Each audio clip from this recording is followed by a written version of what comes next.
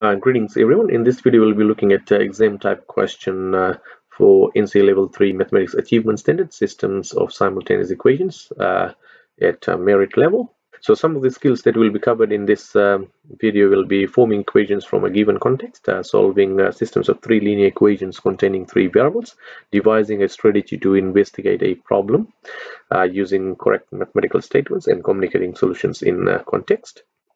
So I've done the achieve part of this problem in my previous video, so if you haven't watched it, please do check that one out. So it says a local coffee shop owner prepares 3 different types of coffee drinks: latte, cappuccino and flat white for its customers. For each cup of coffee, a latte needs 18 grams of ingredient A, 6 grams of ingredient B and 6 grams of ingredient C. Cappuccino needs 12 grams of ingredient A, 15 grams of ingredient B and 3 grams of ingredient C. Flat white uses 6 grams of ingredient A, 4 grams of ingredient B and 10 grams of ingredient C. And task 1 says find the number of latte, cappuccino and flat white coffee drinks that can be produced using 1770 grams of ingredient A, 1350 grams of ingredient B and 1380 grams of ingredient C. I've already done this task in my previous video, so please do check that one out. In this video we will be focusing at merit part to this problem. So the second task, which will lead to merits and excellences, it says the owner decides to replace ingredient A with ingredient D in all 3 coffee mixtures. The replacement weights are 9 grams for latte, 16.5 grams for cappuccino and 9 grams for flat white, with 2040 grams of ingredient D. The amount of ingredient B and C remain the same. And then it says investigate the new number of coffee drinks that can be produced using ingredients B, C and D without any wastage. So what we will do is we need to form equations by defining the variables. So in this case I can let X be latte, Y be cappuccino drinks and Z be flat white. So there's lots of information given in context, so it's easier for you to create a table and go from there. It's not compulsory, but that will help you forming equations. So I've already created a table for you guys, so it's easy to see that. So I've replaced ingredient A with ingredient D as mentioned in this question, and the replacement weights are 9, 16.5 and 9 with a total of 2040. So these bits are new now, so that's the new equation. And then it says ingredients B and C remain the same, so these remain the same. And now it's easier for us to form the equation. So equation for ingredient D will be 9x plus 16.5y plus 9z is equal to 2040. Likewise, we can form equations for B and C. So this table really helps. Otherwise, you'll be reading lots of information here, and there's a high chance of you picking the wrong value. So please always double check. So in this case, the first equation, like I mentioned earlier, is 9x plus 16.5y plus 9z is 2040.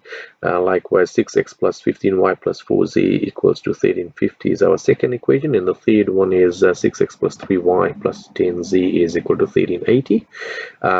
Then we follow the procedures. If I use a graphics calculator, it will result in a math error. So this is telling us that it could be either the second case where you might not have any solutions, or it could be multiple solutions. So that's what's required for you to investigate for merit. So we will proceed to solve this algebraically. So it's easy to eliminate variable x. So what we will do is we'll multiply the second equation by 1.5 and then take it away from equation 1. So 1 take away 1.5 by its second equation. So let's quickly do that. 9x plus 16.5y plus 9z is 2040, first equation. And if I multiply the second equation by 1.5, I will get 9x plus 22.5y plus 6z is equal to 2025. To get rid of variable x, I will subtract the two equations. So if I quickly subtract the two equations, 16.5y minus 22.5y will give you negative 6y, and then 9 take away 6z will give you 3z. 2040 take away 2025 will give you 15. So that's our fourth equation, and we'll do the same thing and eliminate x. Coefficient of x for equations 2 and 3 is same, which is 6. So it's easier for us to go equation 2 minus equation 3. So equation 2, 6x plus 15y plus 4z is 1350. 6x plus 3y plus 10z is 1380. If I subtract the two, I will end up with 15 take away 3, which is 12y. 4 take away 10, watch out, it's 4 minus 10 is negative 6z. And then 1350 minus 1380 is negative 30. So always be careful when you are dealing with negative numbers. And that's our fifth equation. Now we will be looking at equations 4 and 5. And if I go equation 4, if I multiply equation 4 by 2, so if I double equation 4 and then add it to equation 5, I will be able to eliminate variable y, because they will have 12 as the coefficient. Right, so that's our fourth equation, and then because the coefficients are same, I can add the two equations now. And if I do that, you'll see that it results in 0 is equal to 0, because minus 12 plus 12 cancels out, then 6 plus negative 6 also cancels out, and then 30 plus minus 30 is 0.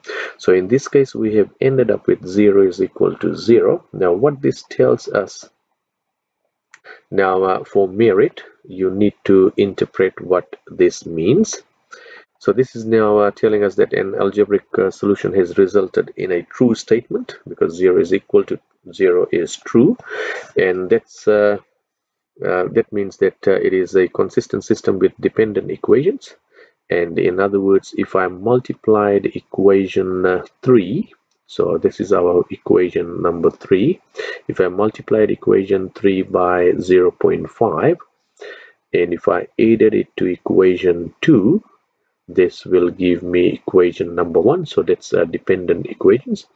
For example, if I go 0.5 times 6 gives me 3, and then if I go 3 plus 6 will give me 9.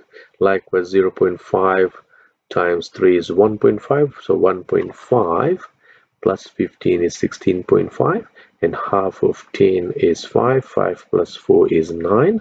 Likewise, 0.5 times 1380, if I add that to 1350, will give me 2040. So this means it's a consistent system with dependent equations, and geometrically the planes will intersect on a line, which means this will have multiple solutions. So if you manage to interpret this and mention that it will have multiple solutions, you will qualify for merit. And this is an example of the arrangement of these three planes, and you can see that there is a common intersection here. The planes intersect on a line, giving multiple solutions. I hope this helps. In the next video, we'll be looking at the excellence part to this problem. Now, to get the excellence, you will need to then find those multiple solutions. Thanks for watching. I'll see you guys in the next video.